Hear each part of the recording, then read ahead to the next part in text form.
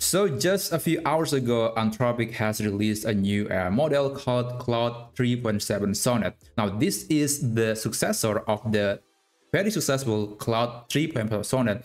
And according to the announcement page, it is basically the hybrid of the regular AI model and the reasoning model. So the reasoning model is similar to DeepSeek R1 and then also OpenAI O3 Mini. They are reasoning models, but now we have an AI model that can be regular AI model, but also can be a reasoning model.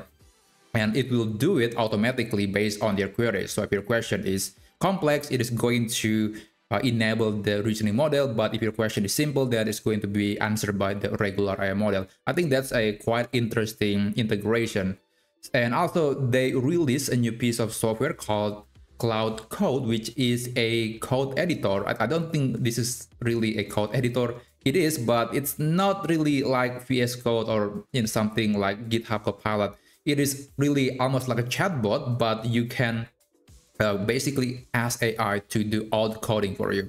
Right now, I actually give it a try. I want to sign up, but unfortunately, the sign up is full, so I cannot use it.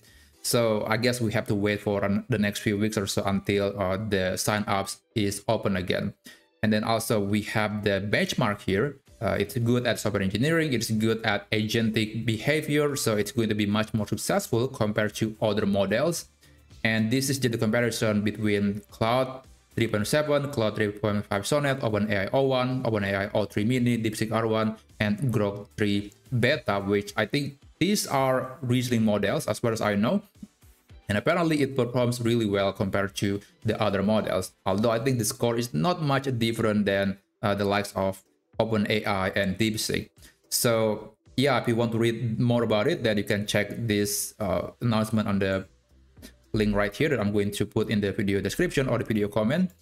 And basically, those are just some new features that we got on the Claude 3.7 Sonnet model. Now, one thing that's very interesting is that Claude 3.7 Sonnet is now available on Perplexity as well. And I have done some testing. I think it's very similar when you are using it on Perplexity and when you're using it on the official Claude AI website.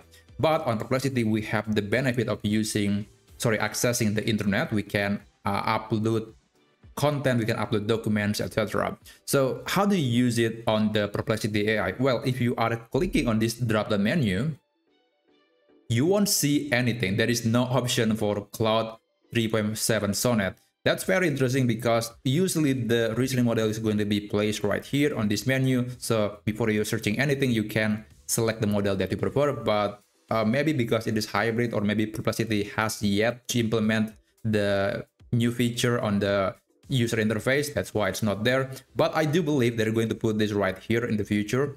And if you want to use that, there are multiple ways you can use 3.7 Sonnet on Perplexity. So first, you have to click on this gear icon. And also, you want to navigate to the Perplexity Pro section. And yes, right now, if you want to switch to a different model, you have to enable, you have to be in the Perplexity Pro subscription. Otherwise, you cannot use it.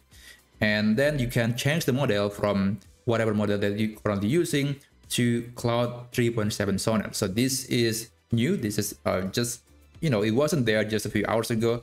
And I think Perplexity is very responsive when it comes to adding new models. Now let's go back to the home page again, and I'm going to ask a question. Let's say, what are the strengths of Claude?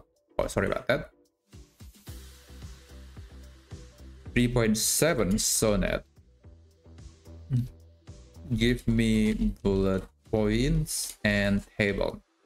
So make sure it's the pro mode, and I enable the web search, and let's do that.